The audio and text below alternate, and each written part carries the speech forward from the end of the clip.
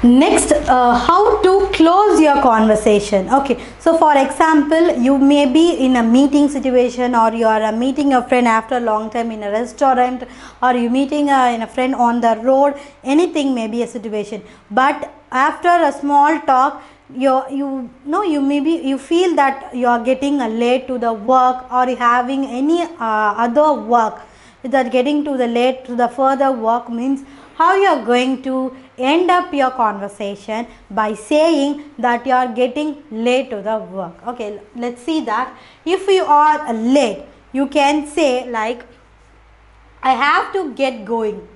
Okay, have to get going means you were urgent to do something. So you are telling the opponent person that I would like to quit the conversation. Or you can say it's a time for me to go. It's a time for me to go. If you are, this is a very informal way. You can't say with your higher official. For example, you are going to the restaurant, suddenly you are meeting the manager. Okay, so he asking, he asking about something in the what happens in office, but actually are getting to the home late means you cannot say it's time for me to go. You can't say like that. So it's a very informal way of telling that you are late. Second one, I have to run. Can we continue later? Okay, so this is also a informal way, but it's also like polite, but it's also a polite but it's not so formal way of telling that you are late. Okay, so these are the two ways of telling that you are getting late to the work in an informal way. So even though it is a informal, but it doesn't shows any rudeness, it shows the politeness. Okay, so next one, and if you have all the information wouldn't wanted. Okay, for example, if you are meeting your friend after a long time, so you are asking something like about your friends gang, and about your like in your past friends, past enemies. After hearing every information, you want to end up your conversation means you can say like, thank you so much for your help.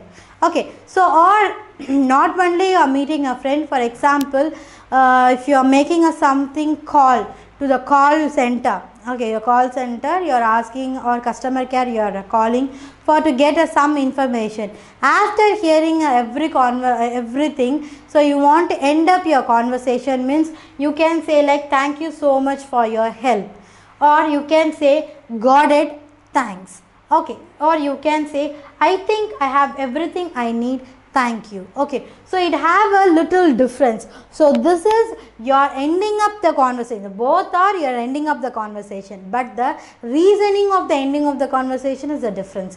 Here the reason of ending up the conversation, you are getting urgent, or you're getting urged to the next work, or you're actually getting late to your work. So you are telling the direct reason that you are getting late to the work. So I am ending up the conversation. So this is a different kind of ending of a conversation. Whereas here also you are ending up the conversation, but here the situation is different. You are asking for the help. Okay, for example, that what I told, you are asking help to the customer care about anything. Okay, so after receiving every information, you want to cut the call means you want to say like, thank you so much for your help, or got it, thanks, or I think I have everything I need, thank you. Okay, so these are the different way of ending up the conversation on a different kind of a situation.